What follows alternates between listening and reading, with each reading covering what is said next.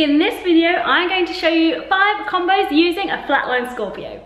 I've tried to put in as many different moves as possible, so I really hope you like it.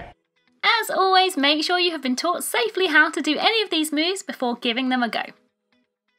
Apprentice to a Flatline Scorpio, to an inside leg hang, to a handstand, to a stag handstand variation, into a climb over.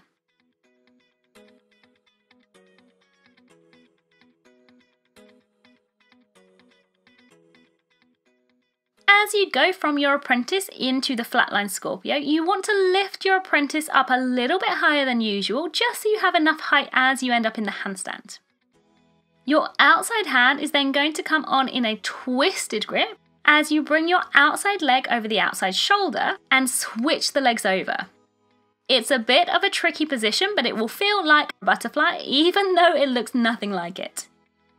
You want to use the circle of the free leg and the push of the bottom hand to be able to take your head and shoulder past the pole to end up on an inside leg hang on the other side of the pole.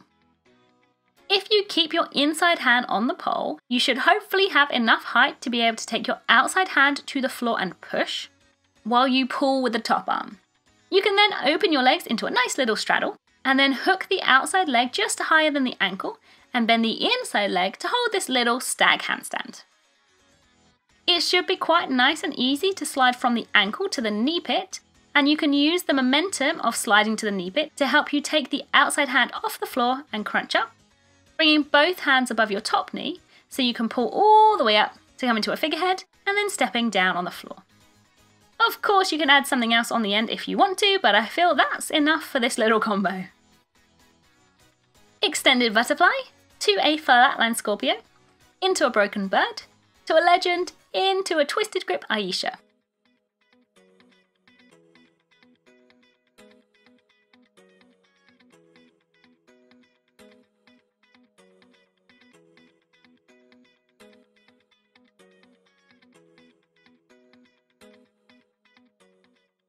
I'm sure you've already tried either your butterfly or extended butterfly to a Flatline Scorpio many times before.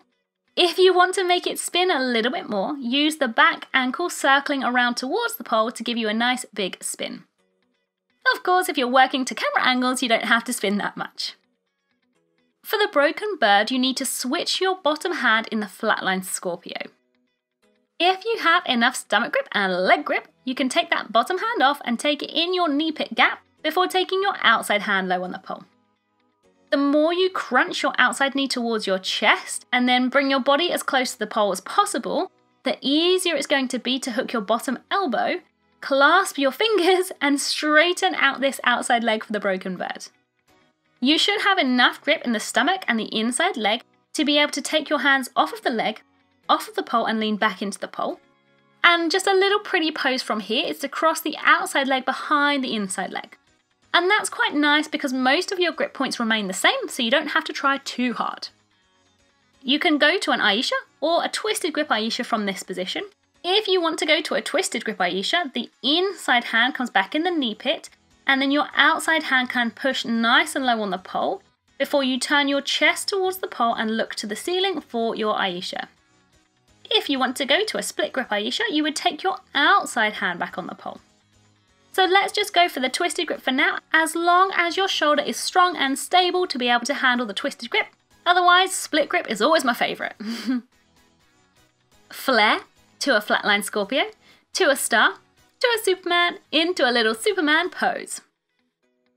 For this combo, I'm showing you on a static pole, so the flare will stop and it's up to you how much you spin in this position. When you first do this, try not to let your flare spin for too much because you'll be too low to finish off the combo. So just do a little flare to start, see how you go for height, and then add more spin on when you're ready to. Once you've hooked your inside leg, you can come into your Flatline Scorpio. You're turning your body into the pole to come into your star, so you can pull with the top arm, push with the bottom arm, and cross your outside leg in towards the pole.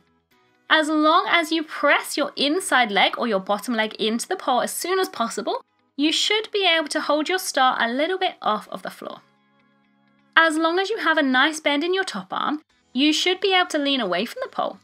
Bend your top knee and feed this knee through the gap between your top arm and the pole, and turn this knee towards the floor before coming into your Superman. A nice little variation on a Superman pose is to cross your ankles at this point, but keep your thighs squeezing as much as possible so you don't lose that thigh grip. You can step down to the floor to finish from here, or if you want a bit more thigh grip pain, you can lower your hands to the floor and lower your legs to the floor like you're doing a little wheelbarrow before rolling away from the pole to finish. Lift to a Flatline Scorpio, into a brass monkey hug, into a sneaky V, to a Remy sit, to a little straddle, into an invert.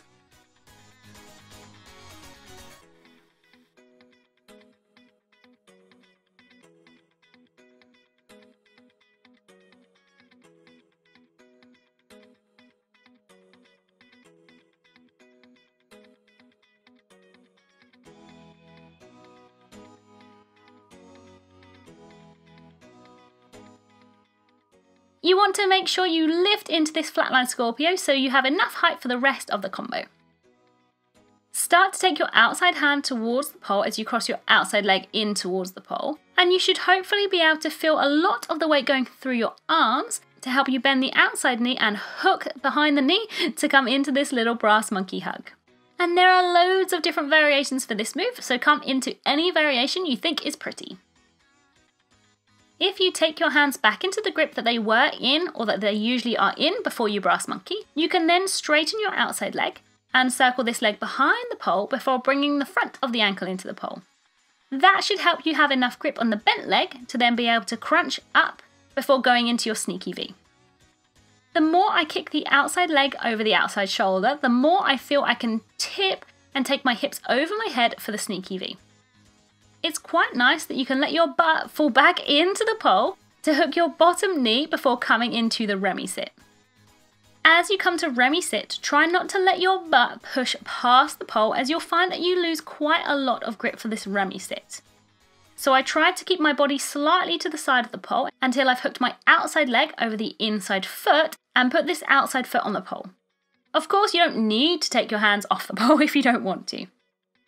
You can take your hands back on the pole either way round, but you're going to invert and straddle to the side of the top arm. I like to take my bottom arm in a claw grip or swan grip or whatever you call it, but you can also take this into a normal invert grip. If you take your head and chest to the side of the bottom arm as much as possible, you can take the weight out of your legs and hold a little straddle.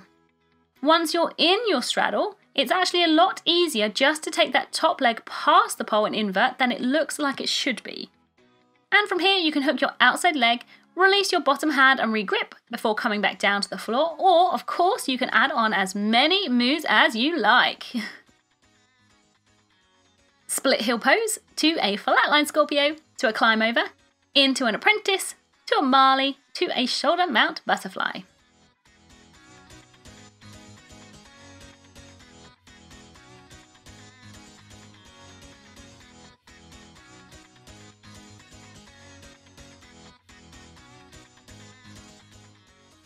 The height matters a lot for this combo, so try to keep your body as high as possible in the first two moves.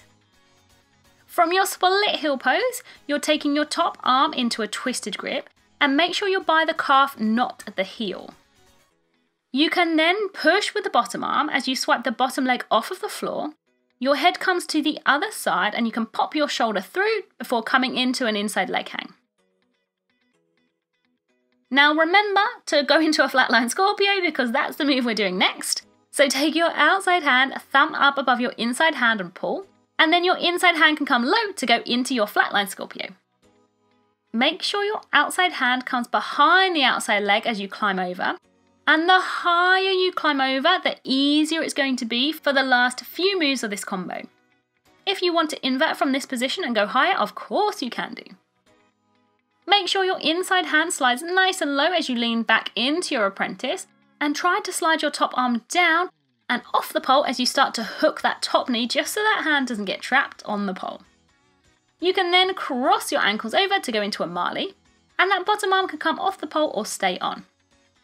You should have plenty of grip in that top knee to be able to go into your shoulder mount butterfly, so really pull with both arms as much as you can as you kick the bottom leg away from the pole. As with any move, only do this last move if you have enough height and you feel secure in this move. You might just want to end your combo on the Marley. I like to then come through a straddle to finish, so you're looking up towards the ceiling and tucking up as much as possible. The more you then lower your butt, the less likely you're going to be on the collarbone, and it's happy days for the end of the combo. Thank you so much for watching. I really hope you enjoyed it. And if you want a few little tips for your Flatline Scorpio, I've got that video for you as well. Bye now.